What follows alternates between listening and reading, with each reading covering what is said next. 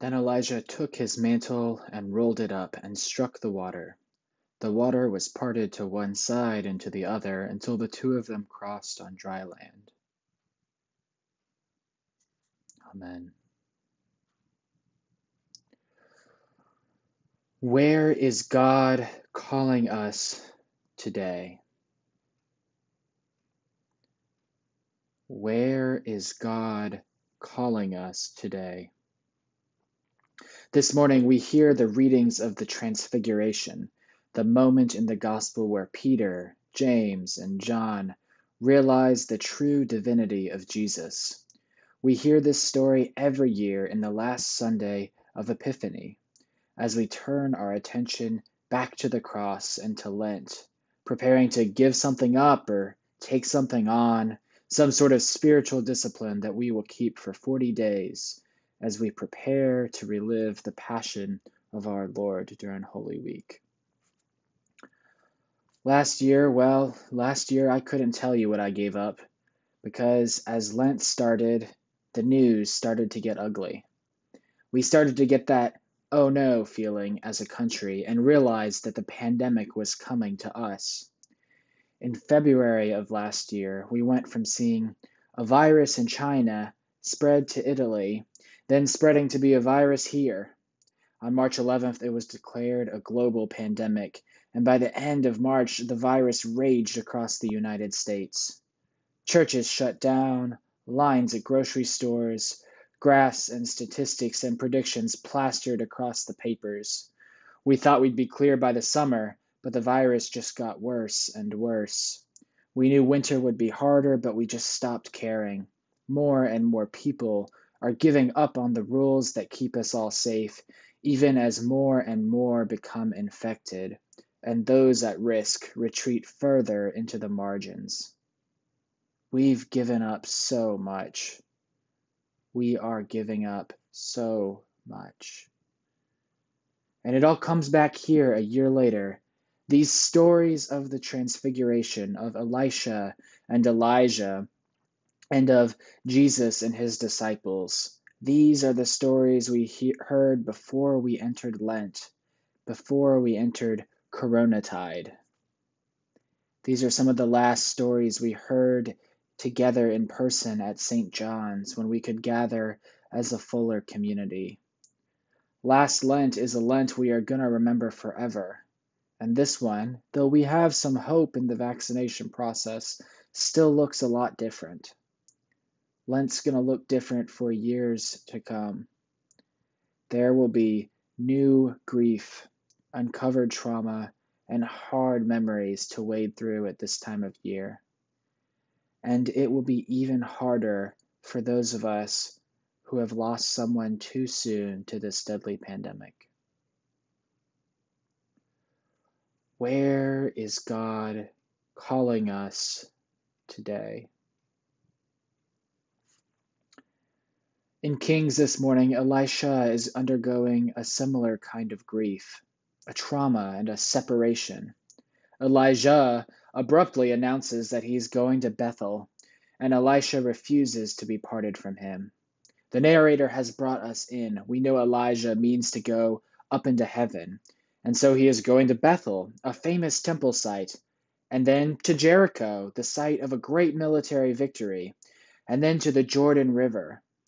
This passage is littered with these famous places. At Bethel, the company of prophets comes out and reminds Elisha, "You know your master's going to heaven, right?" Is it a taunt, or are they warning him? Elisha responds, "Yes, I know. Keep silent."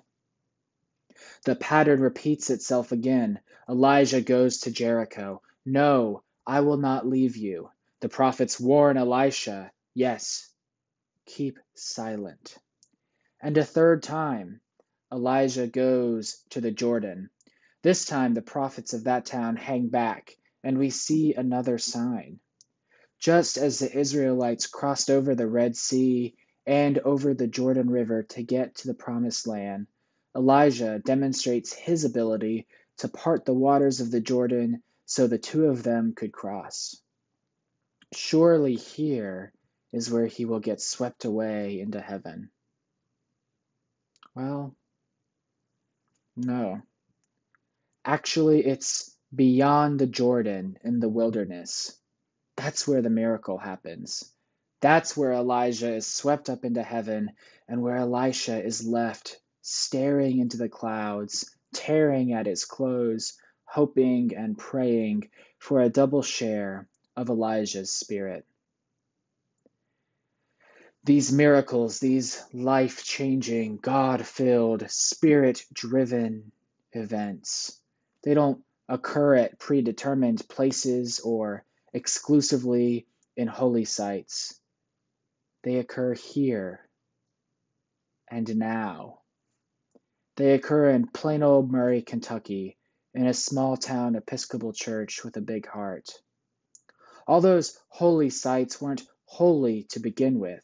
They became holier and layered with meaning after God acted.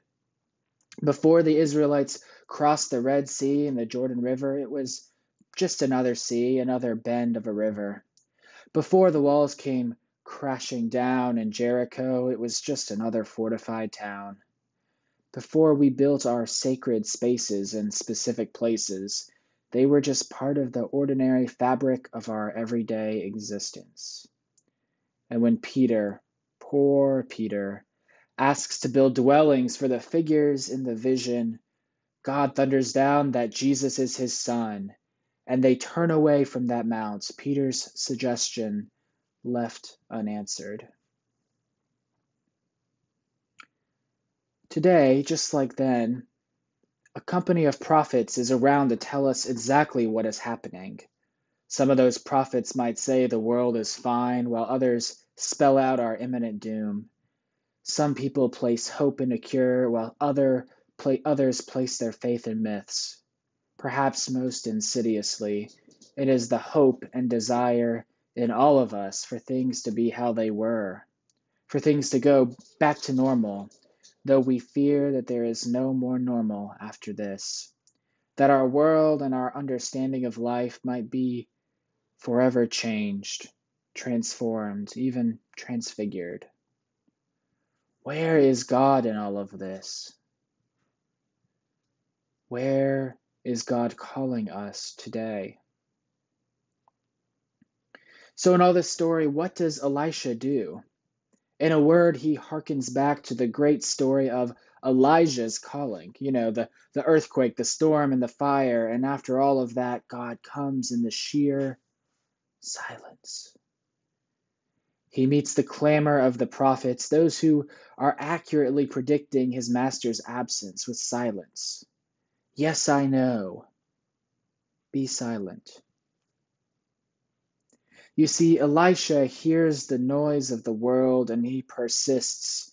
He follows his prophetic master even when given 3 opportunities to leave and go an easier way. And finally, when Elijah leaves him, there's no dove, there's no transfiguration.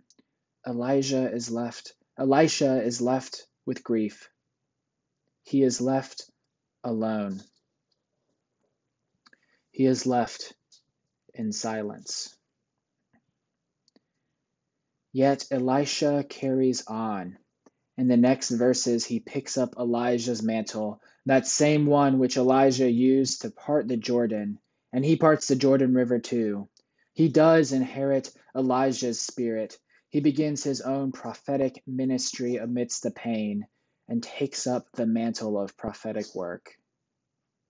There are 2 faithful responses at work here: Elisha's persistence and Elisha's silence. He persists in following his master, and he meets the bad news of the crowd with silence. Where is God calling us today? God calls us to persist. And God calls us to listen. God calls us to persistence, not to hasty prophecies of doom, nor false prophecies that lie about what's happening in the world. We are to persist and continue to seek the Lord. We continue to show up on Zoom, on Facebook Live, and in person as the times allow. As the Lord lives and as you yourself live, I will not leave you. God also calls us to silent watchfulness. Now, there are many kinds of silence, and silence can be complicit or silence can dismiss the truth, but here Elisha models a different kind of silence. Yes, I know. Be silent. He acknowledges the truth of his circumstances, and he persists in his watchfulness. He waits for how God will act and how the Spirit will move. God does not take away our grief, nor deny the truth of our very real pain and lives. God acts. God delivers. Amen.